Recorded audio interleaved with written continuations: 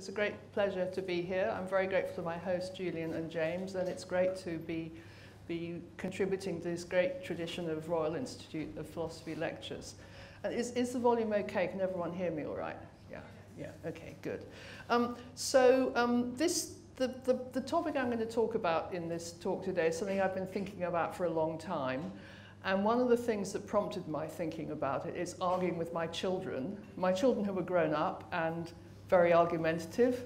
One of them is a philosopher and the other is almost a philosopher. And it was about GPS, because I didn't like the idea of just using a GPS sort of to, you know, not understanding where you're going in the car, the route and where you're going to and from, and instead just blindly following the instructions of something. And I felt there was something wrong about this, and they thought it was fine. So this is the result of trying to provide philosophical underpinning for a sort of a gut reaction I had to this. So that's a bit about the sort of genesis, and it's going to be relevant when we get to the moral at the end. Okay. So the handout I've actually left.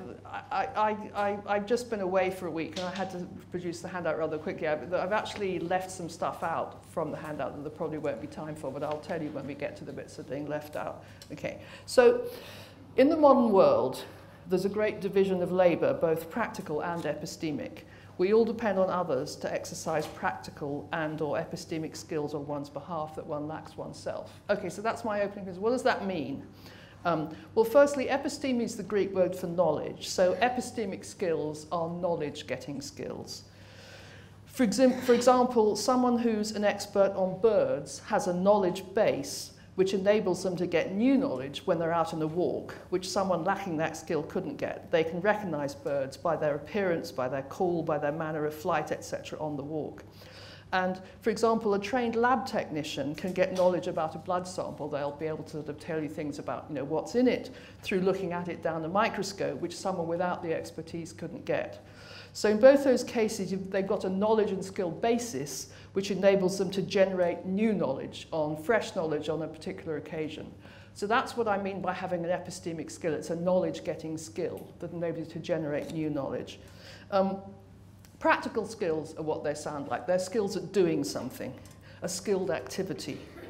Many such skills are teleological. That's to say, they have an end product, an output, which the skill is aimed at producing.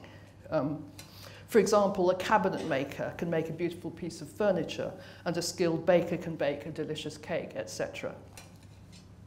Okay, so that's the idea of epistemic skills and practical skills. It should be immediately obvious to all of you that in the conditions of our modern life, we rely hugely on the epistemic and practical skills of others, skills that oneself lacks for things that we need, or at least things that we very much like having. For example, I rely on my car mechanic to find out and tell me what the fault is with my car when it won't start, and then to fix it for me.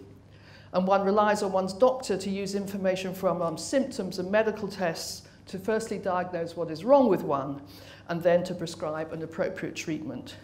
One relies on the builders who built one's house, the firm that made one's TV, one's washing machine, one's computer. The list of all these products we rely on of the skills of others, and also others' expert knowledge that we lack the skills to be able to generate, we rely on all the time. Okay, so 2 points from those examples. Firstly, most skills in fact involve a practical and an epistemic element, as in the car mechanic example. But we can categorize a skill as practical when we're focusing on the material output of it, e.g. a repaired functioning car or a beautiful cabinet. And we'll think of it as an epistemic skill where we're thinking of some items of knowledge as its output. So that's the first point. Secondly, sometimes our reliance is directly on other people who have skills we lack for the use of their specialist skills, as with the doctor and the car mechanic. But very often, what we depend on directly are sophisticated technological devices and machines. And we're relying indirectly on the specialist skills of those who've designed and produced them, as with our washing machine, car, when I'm using it to get somewhere, my laptop, my mobile phone, etc. And again, the list seems almost endless of all these things in modern life where we just rely on and take for granted the skills of others that have produced these things that we use every day. And we very often have very little idea about how they work or what their basis is. So it's just about imaginable that one could renounce all this and go for a lifestyle where you don't rely on any of these products of others' specialist skills that we lack. I mean, you could, you could go and sort of try and live, a very simple life in a community where you grow your own food and, don't, etc. So it's just about imaginable, but it would be a very extreme move to make. And it's not feasible. We can't maintain anything like our present lifestyle without relying on all these devices. No one can learn all the skills that they rely on. No one has enough time to learn how to be a doctor and a builder and a mechanic and etc., etc. So barring heroic and quixotic self-denial in one's lifestyle, we're stuck with this modern predicament of our epistemic and practical dependence on others. So I'm certainly not going to suggest today that we should go in for this heroic self-denial. And indeed, it would be crazy. We gain huge riches from our reliance on the practical and epistemic skills of others. And this is a large part of the advance of civilization, is this division of labor which allows us to do that. It's made all of us enormously better off, both in material terms and epistemically. Most of what we know of history, geography, science, and so forth, we know only because we've trusted the word of others. And very often the others got their knowledge due to their specialized epistemic skills that one lacks oneself. So this is our modern predicament, and we clearly can't get out of it. And I don't think there's any reason why we should, and the rest of the talk is going to show there's no reason why we should. But I do think we should ask some questions about it. And the questions, they're not idle, because although it's not realistic to give up all one's epistemic and practical dependence on others, and no one could personally acquire all the skills they're going to rely on the outputs of during their lifetime. Nonetheless, over time, we do have choices. Choices confront us as to which skills one should seek to acquire and which skills one's content to go on letting others exercise on one's behalf. So one could try and minimize one's dependence on others, even though one can't rule it out entirely. So the question I'm going to consider today is there something of value that one misses out on by not exercising a skill oneself and instead relying on others to exercise it on one's behalf? For example, I have total epistemic and practical dependence on my mechanic vis-a-vis how things stand with my car and its potential repair. Would it be in some way better for me if I had the epistemic and practical skills to allow me to diagnose the fault in my car and repair it myself? That's just one example, but you see the point I'm making. So this question about the car turns on broader questions about the normative status of epistemic and practical dependence and the normative potential value of skills, epistemic and practical. That's to say, in non-technical language, we need to think about the goodness or badness of being dependent on others. Is it in some way bad to be dependent on others, in which case we should try to avoid it? And is it in some way good to have and exercise skills, in which case it's something we might want to cultivate? So one point I want to make, you might think that dependence is bad. If you think depending on others is bad, then that's a reason to acquire skills in order to avoid having this dependence. That's not the question I want to ask today. I want to ask the question whether there's something intrinsically valuable about having and exercising skills oneself. So having skills to avoid the bad of dependence is not today's topic, okay? So here are the questions. Should one seek to acquire epistemic and practical skills? Should one seek to acquire as many as possible? If not all, then which ones should one seek to acquire? And are there certain skills that each one of us has reason to seek to acquire? More broadly, should one worry about humans generally becoming increasingly de-skilled as more and more sophisticated devices are invented that take over skilled tasks that previously could only be done by humans? So we already have the cars that park themselves and cars that when you get too close to a car in front, they brake, so the responsibility for making sure you don't crash into the car in front is being taken away from you because the machine is doing it instead. Apparently we're going to have self-driving cars soon. So I think this raises a question, that we should at least think about what's happening to us as humans when all these machines are taking over all these skills that used to be distinctively human. So in order to answer these questions, what I'm going to consider in the talk today is whether having and exercising skills is in some way a good thing for humans, whether having and exercising skills is a worthwhile part, is an important part of a worthwhile human life. And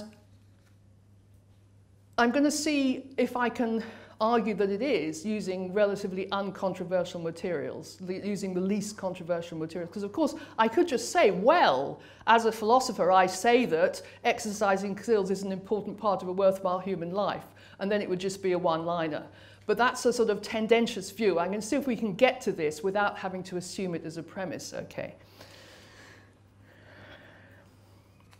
Okay, so here's a kind of objection, which is, what's all the fuss about? This has been happening, you know, for the 2,500 years. And apparently, when writing was invented, various sort of ancient philosophers kicked up a fuss that this was really bad because the skill of learning long, long poems, etc., by heart was going to die out now that you could write them down. And of course, it probably is true. And I mean, throughout the history of, you know, development of civilization and technology, development of technological devices has meant we don't no longer have to have skills that we used to have. And of course, when you get a new, when you get a new machine, which means you don't need an old skill, you do need a new skill, which is the skill of using the machine. Okay, so for example, maybe with, you know, everyone now has laptops and computers, maybe people aren't going to be able to handwrite anymore, but they have to be able to type, you know. And maybe now that everyone has calculators, kids aren't going to learn to do arithmetic anymore, but instead they're going to learn, you know, how to work the calculator. So you might say, look, let's just relax. We're getting new skills and different skills instead of the old ones. And I'm certainly not wanting to sort of give a Luddite moral at all. But I do think that maybe things are going so fast and getting a bit out of control that we do need to say, hey, wait a minute, let's just check what's going on here and if we are losing out on something that's distinctively human and important.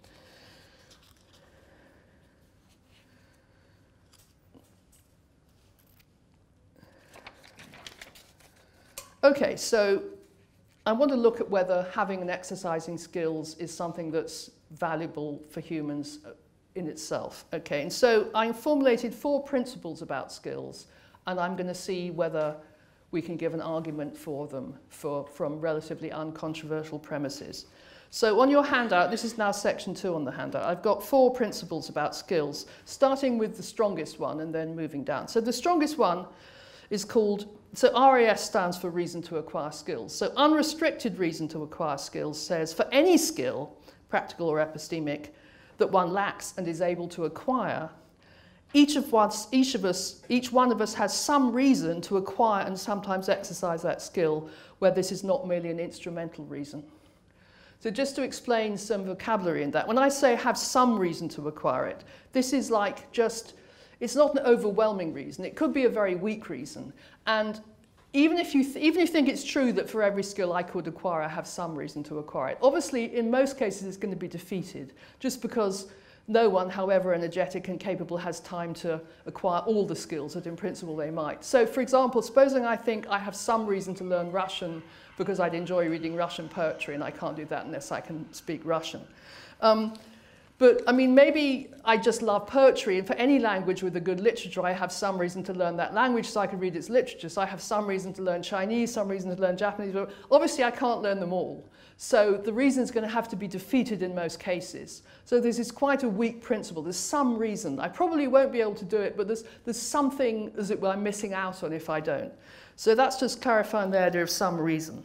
And when I say it's not merely instrumental reason, it's not that I have a reason to do it because it will further some further end beyond the skill. So, for example, I might have a reason to learn to play golf and get good at playing golf if kind of playing golf with, you know, my business partner is an important way to further my business career. That would be a reason to learn to play golf and play golf, but it's an instrumental reason. It's because it's a means to some further objective. So I want it to be a reason to do the activity, which isn't just because it's a means to some further objective. It's worthwhile in itself, okay. So I'm looking for whether there's some non-instrumental reason. And the first principle is the idea that for every skill I could acquire, I have some reason to acquire it. And just to say, I'm going to argue that, well, there certainly aren't any uncontroversial, as it were, premises from which you can derive that. And I'm going to suggest today it seems false. So here's the next one, which I call certain RAS. So that says that for each one of us, there's a certain set of skills such that one has some reason for each skill in the set to acquire and sometimes exercise it. So that says for each person, there's a certain bunch of skills that she has some reason to acquire them. And this could be different from person to person. What I'm actually, to preview, what I'm going to argue about this is true. What's true is for each person, she has some reason to acquire the skills which are the ones that she would enjoy exercising. And of course, that's going to vary from person to person. So one person's enjoyable, one person's sort of thrilling, big thrill like skydiving, and another person's terrifying nightmare. So if you'd enjoy skydiving, you have some reason to acquire the skill of skydiving. But if you're not the adventurous type, but you love opera, you have some reason to acquire the skill of understanding the musical language of Wagner, so you can appreciate his operas. So that's going to be idiosyncratic. For each person, there's some bunch of skills such they have reason to acquire them, but which they are could vary from person to person. And I am going to argue there's a pleasure or enjoyment-based basis for that principle. So third principle is different from the second principle. It also says there's some skills, but there's difference of scope for people who like scope distinctions. The first one says for each person, there's a certain set of skills such that they have reason to acquire them. And the second one says for each person, there's some reason to acquire that they have some skills. So each of us has reason to ensure that we aren't entirely skill-less, that there's some skills that we have. And I'm also going to argue that that's plausibly true. I'll explain why later on. And then the fourth principle, which is the most conjectural one and the one which actually I'm most interested in, is the idea that it's called core RAS on your handout, that there's a certain set of broad skill types such that each one of us has some reason to ensure for every skill type in the set that she has and sometimes exercises a skill of that type. So there's a certain set of core skills which each one of us has some reason to acquire. Particular core broad skill set. Okay, so those are the four principles I want to look at to see if we can find an uncontroversial argument for them.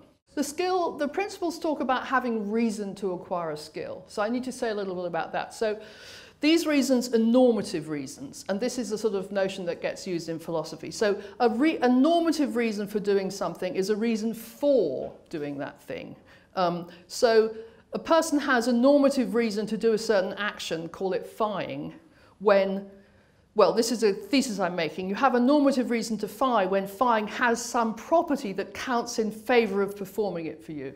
So for me to have a normative reason to phi, there must be something about phi-ing that counts in favor of phi-ing for me. Something about it that makes it worth doing for me. And then the kind of worthwhileness I'm thinking about is going to be a prudential normative reason for phi-ing, what I'll call a PN reason for short. So there's something about phi-ing that makes phi-ing a good thing to do for A from A's point of view. There's something in it for A, as it were. So what I'm ruling out is like moral reasons. So it's not that you should phi because it's going to benefit somebody else. I'm talking about things that are going to benefit you, as it were. That means you have a prudential normative reason for phi-ing. And I'm also going to assume that the property of phi-ing that confers this PN reason on it is that phi-ing would contribute positively to A's well-being, to how well A's life goes for her. So you have a PN reason to phi if phi-ing would contribute to your well-being, how well your life goes for you. So just where we've got to, a person A has a PN reason to phi just if phi-ing will in some way contribute positively to her welfare or well-being.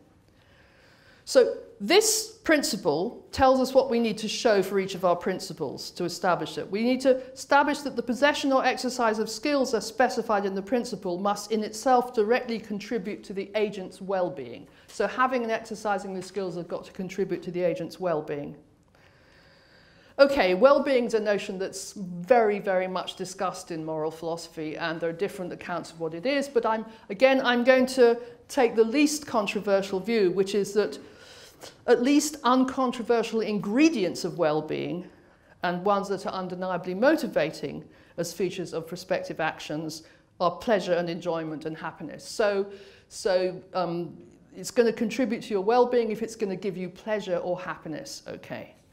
So I said I'm trying to use the least controversial materials in arguing for these principles. So, I mean, there may be other arguments using more controversial principles. I'm not saying these are the only arguments there are, but I'm just seeing how far we can get with just these materials, that you have a prudential reason to do something if doing it's going to make you happy or give you a kind of happiness or a enjoyment you couldn't have without doing it, okay. How am I doing for time, actually? I'm doing pretty well, aren't I? Yeah. Okay. I may actually finish early, which would be good, I think.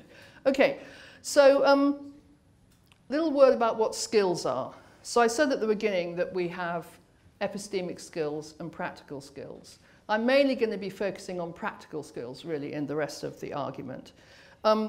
So skills and abilities, are they just the same thing? Well, here I'm kind of legislating, but one way in which we can think of abilities and skills as related are if we think that, well, to say that you have the ability to do something means roughly that if you were to try to do it, you'd succeed, and that's true across you would try and would succeed across a sufficiently wide range of possible circumstances. So I have the ability to hit the target in archery if I were to try to hit the target in a reasonably broad range of normal conditions, I would succeed in hitting the target. So if that's what abilities are, they're just dispositions to succeed. Then we can think of skills as the mediators of abilities. The skill is what I have which, as it were, grounds my ability. I'm able to hit the target in archery because I'm a skilled archer. My skill explains why and how I'm able to achieve this success. And it's worthwhile distinguishing between skills and abilities if we think that the same ability could be grounded in rather different skills. So someone might have the skill of baking because they follow the instructions very, very carefully. Somebody else might have the ability to bake a cake because they follow the instructions very carefully. Another person might not follow any instructions at all, but just do it all kind of by instinct, but get the same result. There's a sense in which they've got a different skill, but it subserves the same ability. Okay, so skills and abilities come in great variety, from whistling and swimming to cake baking and cabinet making, from the skills of a good launderer to those of a research astrophysicist. In one sense, any skill and any ability has a proprietary intended outcome. But in some cases, is simply engaging in the skilled activity. So swimming, I think, is a skilled activity, but doesn't have any outcome except the fact that you are swimming or whistling. So swimming and whistling have no proprietary intended outcome except in this trivial sense. They're not substantially teleological skills. Other skills are substantially teleological. That's to say, a telos is an end. Okay, to say it's teleological is to say that it has an end, as it were. So other skills are substantially teleological. They have a proprietary separate material output. For instance, the skill of cake baking has as end result, as its output, that you produce a cake. Cabinet making produces a beautiful piece of furniture, etc. So for our present purposes, it's important to distinguish these two broad kinds of skill. One kind, as I said, is substantially teleological, and we'll call these means-end skills.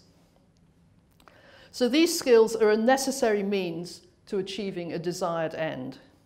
For instance, one has to do laundry in order to get the good of clean clothes. And very often, a person engages in such means-end skilled activity only when she seeks the end it produces. I mean, who would spend their time washing clothes unless they needed clean clothes, okay? So as I said, other skills don't have a separate end result. They're rather skillful activities. And the only end involved is the internal one of engaging in the activity itself. things such as swimming, whistling, and reading Russian poetry.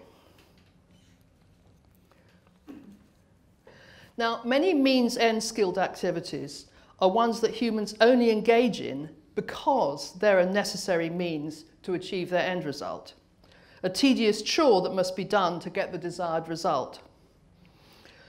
Skilled activities, on the other hand, skilled activities with no separate end result don't fit the means-end model. There's no reason to engage in these unless one either finds them enjoyable or they're serving some further instrumental purpose external to their identity. For example, to use my example, one might cultivate the skill of golfing and go on the firm's golfing days, although one hates golf, in order to network with one's colleagues. Okay, but golfing doesn't itself have a further end result, but it could be a means to some further external end. Whereas washing clothes does have internally an end result, viz. Clean clothes, or doing laundry, okay, has clean clothes as its internal end result. So armed with this distinction between our means-end skills and skillful activities, we'll now consider the case for our four principles. Okay, so let's look at whether we can make an argument for these principles from the uncontroversial resources that are all I want to invoke today. Okay, well, so I want to say that there isn't an argument for this unrestrictive still principle. So for means-end skills that aren't enjoyable for one simply has no PN reason to acquire and exercise them to attain the outcome, once a preferable alternative way of obtaining it is available. So in our laundry case, a washing machine. So women used to have to spend enormous amounts of time washing clothes. And now washing machines, when washing machines were invented, this was just a huge saving of time. They were freed from this, tedious, exhausting chore, so they could do other things, probably a release for other drudgery, but at least. So I think that there's nothing to regret, nothing at all to regret about the invention of washing machines.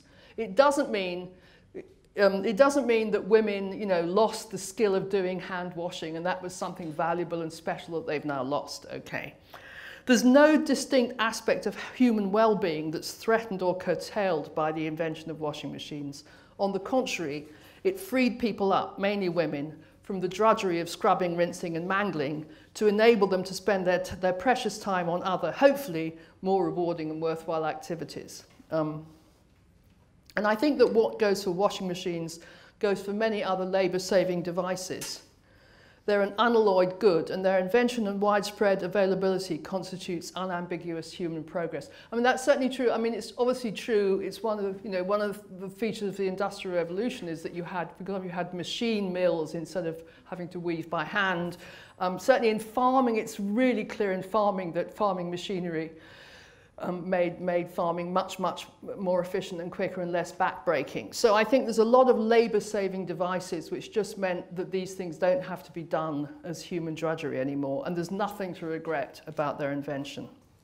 That doesn't mean that someone who happened to enjoy washing clothes by hand or happened to really want to sort of, maybe reap their barley, maybe someone who'd read War and Peace and really liked the bit about what's his name? I can't remember, the guy who's scything away doing the mowing. He really wanted to experience that. There's nothing to stop one doing that if they happen to want to try it out. But in general, there's no reason to regret the fact that people don't have to spend an entire day scything to mow a meadow anymore because a combine harvester will do it.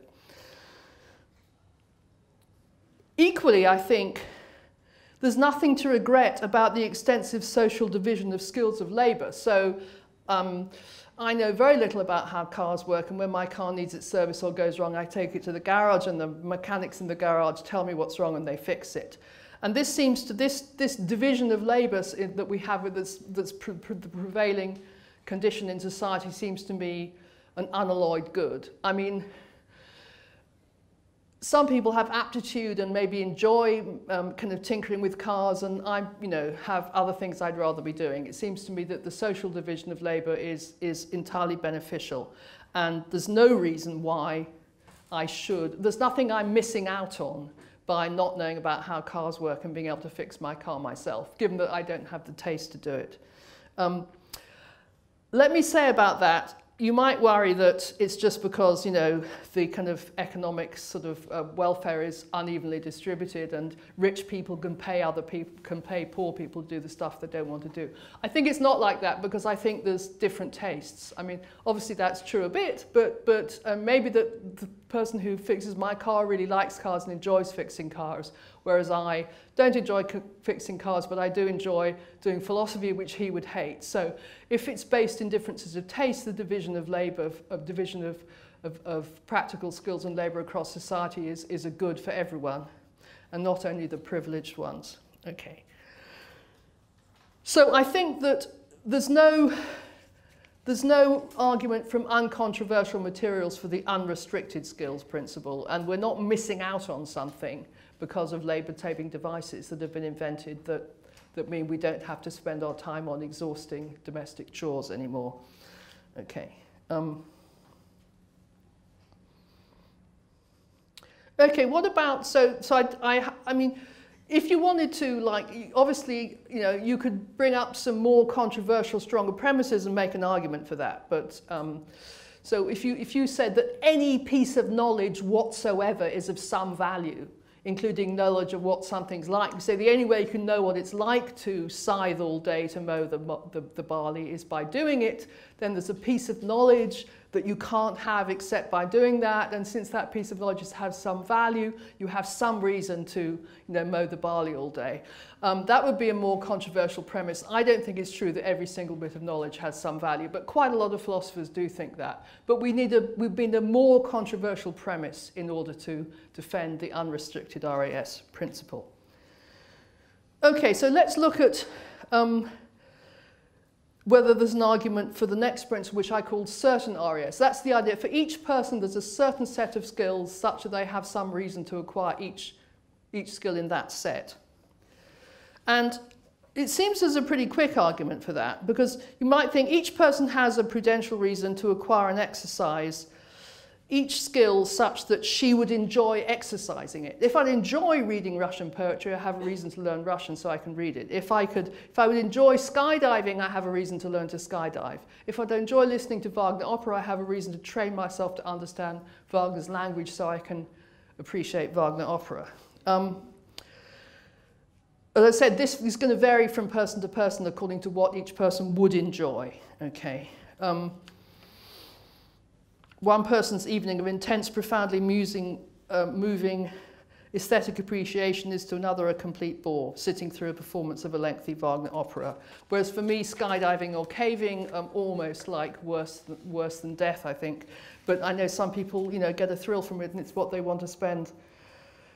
There's a guy who I heard interview, I can't remember if it was radio or TV recently, who spent his time climbing up high-rise buildings. I mean, he's like a sort of, he climbs to the top of high-rise building. I mean, like, you know, really kind of skyscrapers. And this is what he likes doing. It's what he spends his whole time doing. And for me, it seems terrifying and totally pointless. But that's what he wants to do. So fine, he enjoys it, so he has a reason to do it. Okay. But the argument for this principle is not so quick, because what I'm saying is worthwhile. What contributes to well-being on the uncontroversial view of its ingredients is the enjoyment or pleasure that one gets from the skydiving or from the Wagner opera. So this raises the question, is actually making the dive or going to the opera necessary to get this? So you could have if you thought that pleasure is just a kind of mental stuff, as it were, which has various different causes, then as long as you could get the stuff, it wouldn't matter what was causing it. So if I could get the pleasure of skydiving without having to skydive, if I could get the pleasure I get from skydiving without having to skydive, then I wouldn't need, skydiving is just a means, as it were, to getting the pleasure. And if I could shortcut it, I wouldn't have to do the skydiving. So I think that's a wrong view of pleasure. I think pleasure isn't just one kind of stuff which various different things cause. It's not like money. So like money, if all you want is money, maybe you have to work to get money. But then if you find you could get the money without having to work, you no longer have a reason to work. I don't think that pleasure and skilled activities are related in that way. And this is a bit where I can't give you the full argument. It's quite a complicated, subtle argument. But so my view is that pleasure isn't just one kind of stuff or thing. Each different skilled activity gives you a distinctive kind of pleasure. It's the pleasure that's proper to that skilled activity. And this distinctive kind of pleasure can only be enjoyed by somebody who possesses the skill in question. So in order to enjoy the distinctive pleasure of listening to Wagner opera, I have to appreciate and understand Wagner opera, which is a complex skill. Or in order to enjoy reading Russian poetry, I have to understand Russian, okay?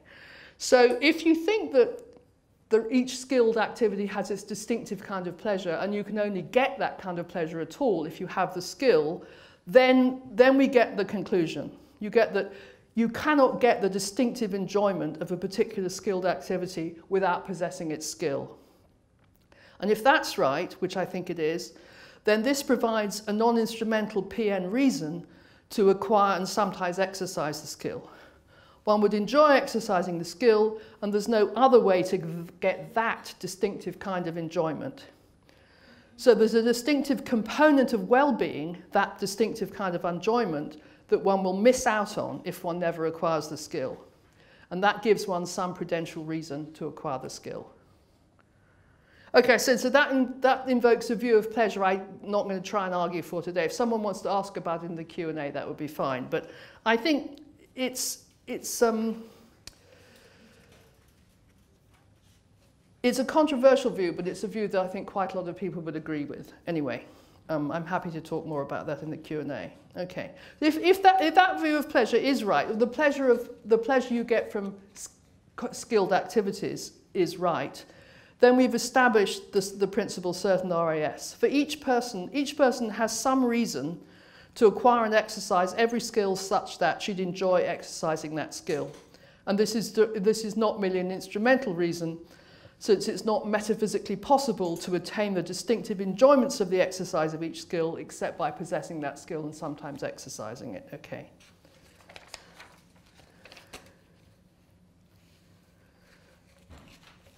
Okay, so I think I can finish in just over 10 minutes.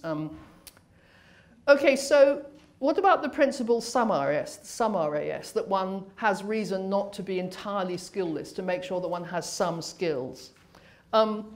Well, I think it's plausible, and this is something that's been suggested to me by kind of developmental psychologists.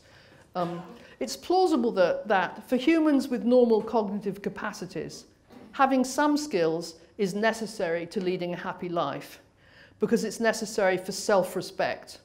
And self-respect is a general necessary condition for happiness for humans with normal cognitive capacities. Because lack of self-respect is a background interferer that prevents one from being happy and makes it difficult to enjoy oneself.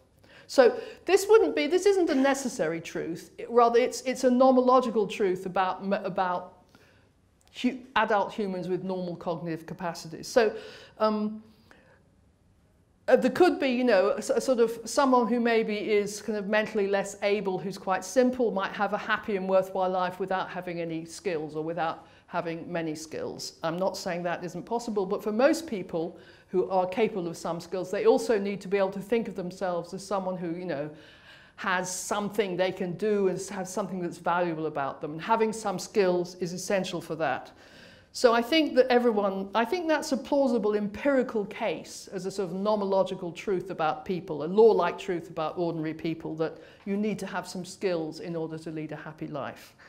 And that's a non-instrumental reason for making sure that one has some skills, if it's a necessary background condition a necessary enabling condition for happiness. Okay, so finally getting on to the thing that motivated me in thinking about this topic in the first place. So I think this is a really interesting and important idea, that there's a certain core set of skills such that it's a precondition for having a happy human life that one has some skills, that one has these skills. So the thesis that's underlying this is really is just that, CS, there exists certain core skills where these are going to be broad skill types, whose possession is a general necessary facilitating condition for attaining and maintaining a happy human life. So it's a tempting idea, isn't it? But the difficulty is to find skills whose necessity for well-being is not just a cultural contingency. So when I've given this sort of versions of his talk in various places, I gave one in St. Louis, and one of the graduate students there reported that in the community he came from, his father used to say, every man should be able to change a tire. Okay, that was part of like being a self-respecting man. You could change a tire yourself. Well, that's clearly culturally contingent. I imagine, I'd be surprised if anyone in this room could change a tire. Can anyone I mean, okay, a car tire or a bicycle tire. Well done. Okay, but do you think it's necessary for having a happy life that you can do that? In Texas, okay, fine. Anyway, the point is the difficulty is to find core skills that are really not just culturally contingent, okay? So if there are skills that aren't culturally contingent, they're going to be very broad skill types. And this bit is just conjectural. It's a little bit more than conjectural, actually. But so I'm not going to try and give you a complete list of the core skills that any human has to have. But here's some suggestions. So these core skills, they say they're going to be high-level abstracted skill types, which then get more specific interpretations in particular cultural settings. Here are some suggestions. Language. Clearly, language is such an important facilitator for so many things. Interpersonal, interpretive, and communicative skills. Again, you know, it's hard to imagine getting well in human life without them. Theoretical and practical reasoning. Finally, I suggest that basic spatial and navigational, we're getting to the prejudice I wanted to give a philosophical underpinning for. Basic spatial and navigational skills are core, because the capacity to understand where one is located in space-time and the ability to navigate one's way around it is a core skill. So knowing one's location in one's spatial environment, of which one has a cognitive map locating features important to one, connects directly to being in control of one's life, because it impacts so directly or massively on how one can proceed to fulfill one's projects and plans. I mean, it's a kind of, you know, typical scenario in a sort of thriller that someone's kidnapped and blindfolded, and then they're taken and they kind of come to and they don't know where they are. You know, they don't know where they are. And that's both like a metaphor and a fact of their helplessness. If you have no idea where you are.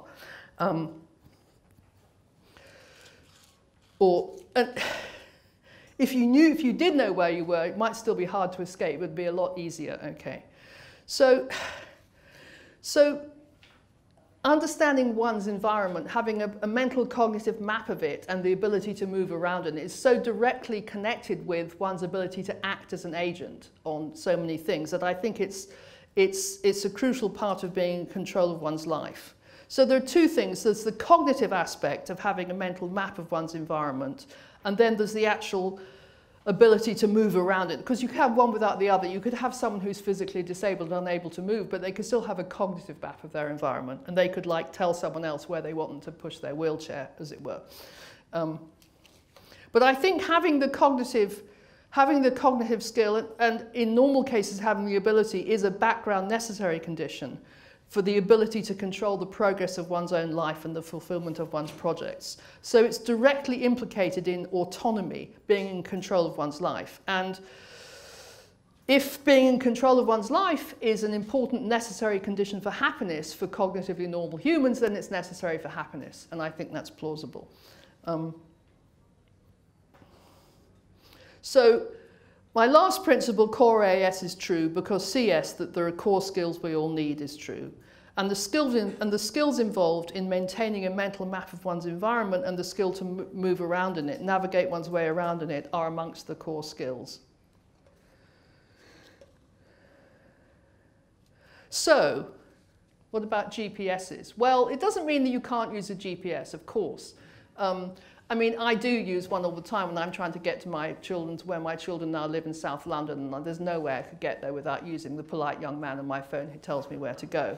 But I mean, one thing I've realized is it's a huge difference between using a device like that critically and intelligently versus just following it blindly.